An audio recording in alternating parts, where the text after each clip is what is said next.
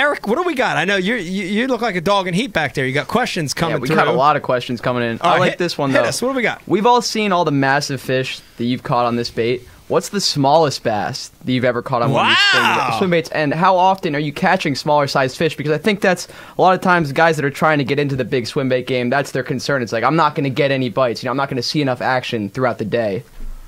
Right. I've caught a lot of big fish on it. Small fish, too. I catch 2 and 3 pound fish on it all the time. I'd probably say that, my client caught one this year. It was an 8-inch baby catfish. It was this big, right through the lip on a 68 Huddleston. And so size of fish doesn't matter.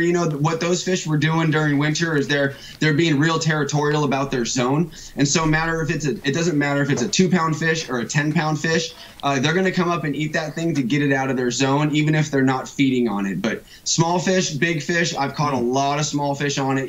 Don't be discouraged. You will still get bites. Good question. What else we got, Eric? If you could only fish one swim bait, what would it be? Wow. Ooh. That's a tough one. Yeah. Swim bait? Glide bait? I'd probably have to go with Old Faithful and the Huddleston Deluxe. It imitates a shad, it imitates a carp, a catfish, a crappie. It imitates everything so well by its natural swimming action that I would be hard-pressed to tie anything on, even at a new lake, before I tied a Huddleston on it, and that would be the one I couldn't go without. Real quick, let me throw, before you get to the next question, I want to throw something out there. You just said something, and I'm going to give a huge insider tip to people that fish Kentucky Barkley Lakes right now. For those of you watching that fish down there, you know that the Asian carp have gotten in there over the last 3 and 4 years.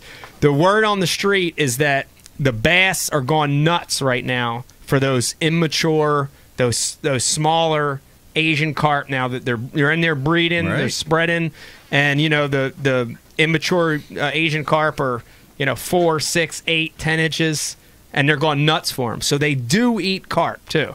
So for our Kentucky lake fishermen, there's a hint for you. Wow. What else? Yes, they do. What else we got, Eric? Does a low-profile reel have a better advantage than a round conventional reel for you? Not at all. The reel has absolutely nothing to do with the performance of the bait while you're catching the fish. All the reel is doing is my reel has a purpose, and all that is for line retrieve. I fish one that has a 6.3 to 1, and then I fish another one that is a 5.3 to 1, and that is a round reel. Really low profile round reel, it doesn't matter. It's purely 100% personal preference. It's what is comfortable in your hand, as long as the ratio is correct for the bait. Now I fish, on a big glide bait, on a big topwater walking bait. I'm gonna fish a 6.3 to 1 reel, something that gets me that line back a little quicker. If I'm fishing a glide bait or a Huddleston down on the bottom or a top hook down on the bottom, I'm gonna fish a 5.3 to 1 gear ratio to make me go a little bit slower, and that's really all the reel is used for in my eyes. It's comfort in your hand and line speed retrieve is all it is. Good one. How much does the rod action or setup change between hard and soft swim baits? It really mainly it's on how heavy the bait is. That's what I'm judging on. I'm going to judge my rod based on how heavy the bait is and how fat the hook shank is. Now, I'm a big, believer in hook shank penetration. Just like, David Dudley talks a lot about, I don't want to use a wimpy rod when I'm throwing a crankbait. I want that hook to penetrate, and I'll worry about losing them after I get that barb passed.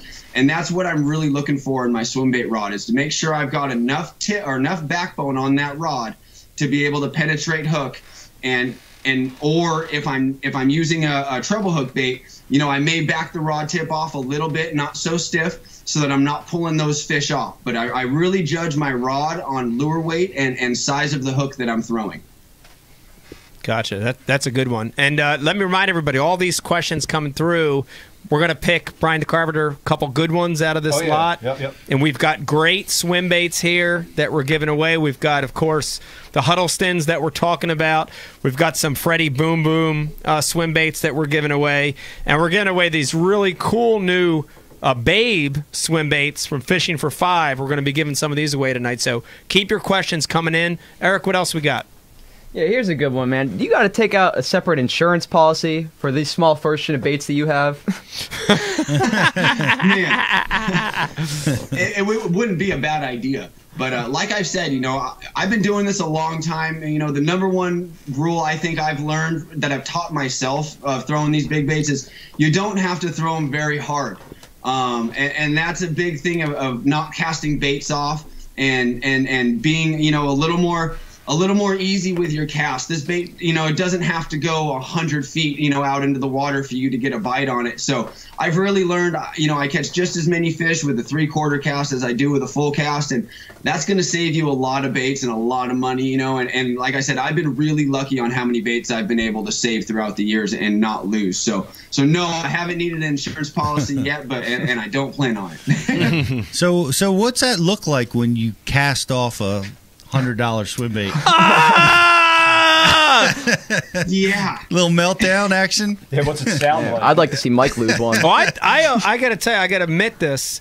When we were down there filming for that Big Bait Posse video 1,000 years ago, I actually I had kind of like a little override from throwing it. And I went to cast that big Huddleston, and it hit the backlash, and the entire rod and reel flew out of my hands. and it wasn't mine. It was like a Loomis with this Shimano. It was like $1,000 combo or something, and it just flew right out of my hand. Luckily, we got it before it went to the bottom, but it happens. It happens, man. It does, and that just goes back to show you, the swim baits are heavier. The line, the rod, everything matters. And as long as you got the right equipment and you're doing it 3/4 of an effort, let the rod do the work is the biggest thing. Let your rod throw the bait for you, and you'll save a lot of energy and a lot of baits.